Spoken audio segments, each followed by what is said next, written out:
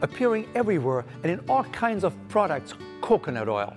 And people everywhere, including many dietitians, love it. After all, did this oil not contain some medium-chain substance known as a clean-burning fuel that was also promoting weight loss?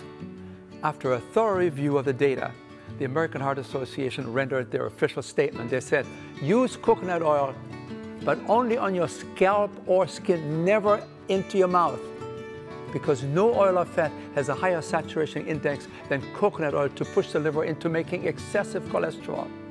Hi, I'm Dr. Hans Dehl, and here's my health tip. When it comes to coconuts, yes, they're foods as grown. When it comes to consuming coconut oil, no, a resounding no, because coconut oil is extracted in chemical laboratories and it raises your cholesterol more than any other saturated fat.